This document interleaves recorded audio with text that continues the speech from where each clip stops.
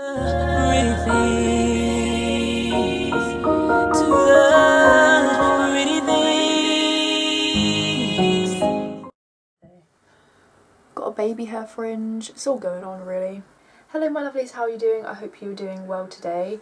Welcome back, and today I'm going to be talking about my dance ideology and kind of how to find your voice. By dance ideology I mean things that I believe are true about dance and things that I think dance should always include. Obviously this is just my opinion, this is just what dance kind of means to me, and then at the end I'll be talking about exercises that you can do to find your voice. And hopefully that will help some of you understand how to say what you're trying to say. Can't stop!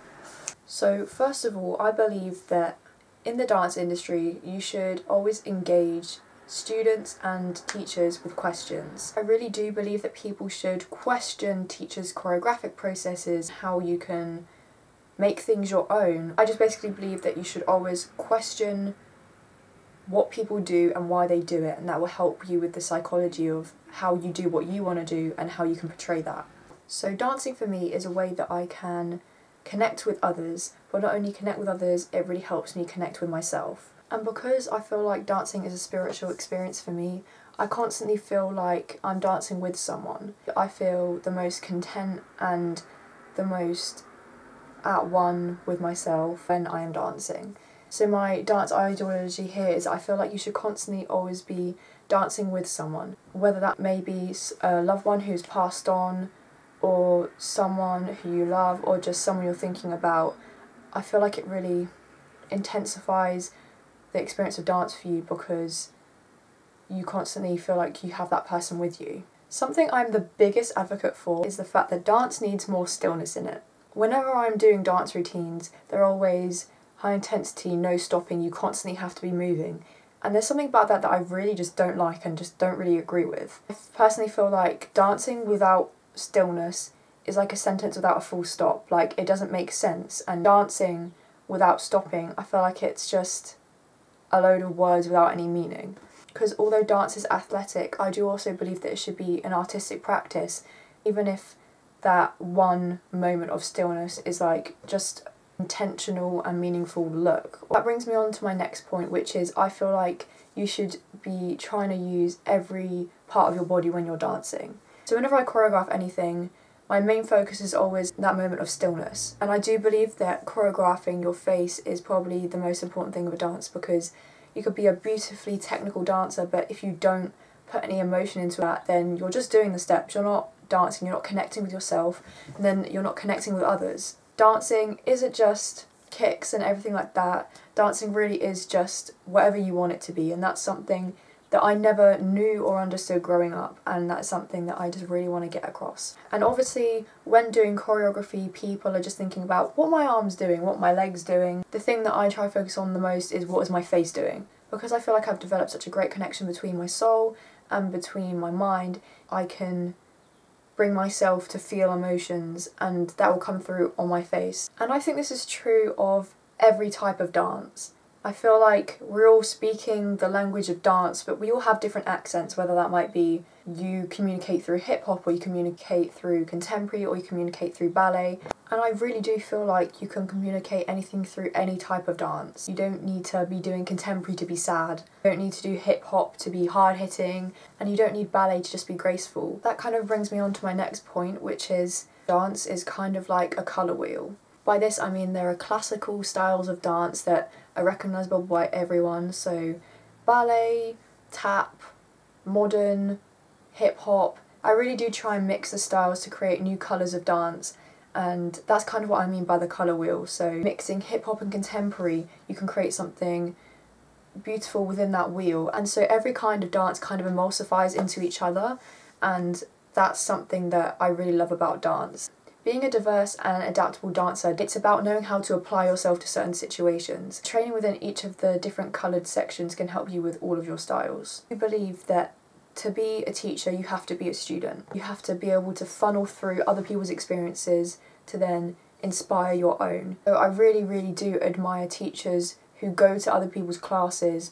Okay, so that was just a little bit of explanation to how I view dance, and the next part of this video will be about exercises you can do which will help you find your voice. I feel like I've really found myself within the past 6 months to a year. I am developing all the time, and part of this is down to some exercises that I have adopted from other choreographers and other ones that I have created myself. So the first exercise that has really helped me with finding my voice is freestyle roulette. Freestyle roulette was invented by Galen Hooks, and the premise of the exercise is that you improvise to a piece of music that you've never heard before.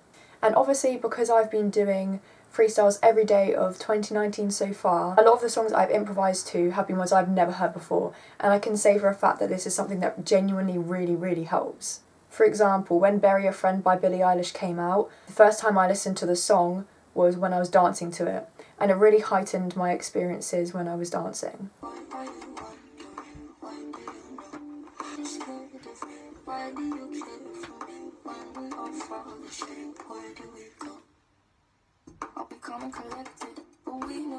I feel like because you don't know what's going to come in the song, you tend to listen more. This is really great for creativity because you have to think more about what you're doing.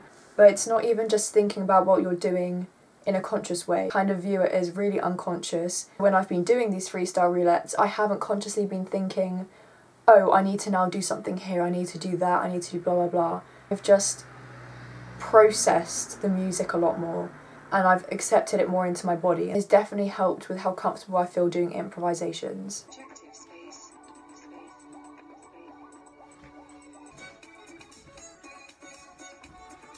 The second exercise that I've been doing during 2019 has been blind improvisations.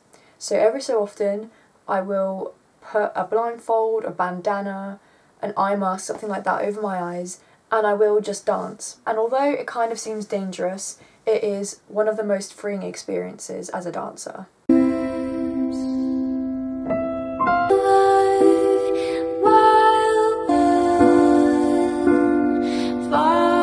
I feel like we always kind of get a bit too caught up in how we look, and not being able to see really helps with thinking about things more. Because you can't see, your hearing and your thought processes are also enhanced. Obviously, if you're going to do this exercise, do it in a familiar location and make sure you're not going to whack anything, because I have done that. Also, combining exercise 1 and 2 is the most helpful thing. I have done a few freestyle roulettes blindfolded, and that has doubled my chances at creating something that I like. I normally don't like some of the things that I create, especially whilst improvising. Not being able to see and not knowing what the music's going to do is probably the biggest challenge, but it's also the biggest help. The next two things I'll be talking about aren't necessarily exercises that you can try, just like improvising and stuff like that. It's more some ideas that I created that if I get to teach a class or a workshop in the future, I would definitely love to include this, because I feel like it would really help people's creativity and originality and ability to think on their feet.